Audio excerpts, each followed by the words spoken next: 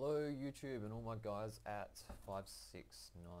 This is my dual core reactor that I was going to show off. Basically I think a lot of you guys on the server don't see me build a whole lot, so this is my way of showing that I'm not completely retarded. First we'll just have a look at some of the interface and then we'll go into some of the technical side of things. So yeah, basically it's dual core reactor. It's fed by ice. This reactor is on, this reactor is off. That's an indicator light to show which reactor is on. That's the overheater, so if it overheats, it's the emergency kill switch. You can see this little bit here. When the reactor is full, the ice just shoots straight down the hole and then it goes back into the system, gets sucked up, makes its way back around.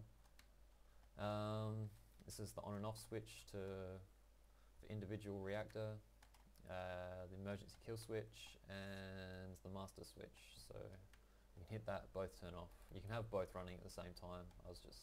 This is just to show you that you can work them independently. I'll get into that a bit later. Let's just head upstairs for a second. So basically I made a display panel for the reactor as well. So as you can see it says core 1 is on, core 2 is off, the reactor is at a safe temperature and the master kill switch is set to on. The creeper face lights up when one of the reactors is on as well. Yeah, I coded that one. I'll show you that in a second as well. If the reactors were to overheat, this is what basically happens. This is pretty loud, so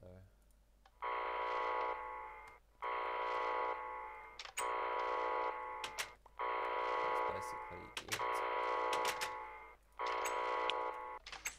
So yeah, as you could see, hit the emergency kill switch, the reactors turn off, you couldn't see that, water pours over them, and yeah, that's the way that works.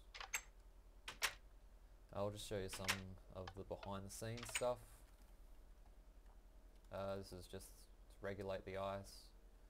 All the output for power runs across the back side of it. Under here, this is what turns on the reactors. Looks a lot more complex than it is. This is how to turn them on. That's the switches across the back.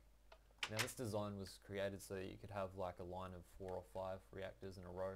I've just done 2 for simplicity. And then that line there runs up to the computer setup. I'll put a code for that so you guys can use it if you want. This is my little ice maker. Sucks the ice from beneath the golem, pumps it into the chest, into the compressors, creates the ice, and then it pumps it straight back down. It needed a fair bit of force to pull it out of the chest, so I made the combustion engines. I'll just quickly show you the setup I made for that. This is the fuel for the combustion engines and the cooling over there. One issue I am having with this reactor is that it's too powerful. I'm going to have to pull it back a bit or figure out some way of, I'm not sure if you can do the power lines in parallel or anything like that, but if I put this there it just automatically sizzles the line. Yeah, from what I understand it's just too powerful. Yeah, thanks for checking out my reactor.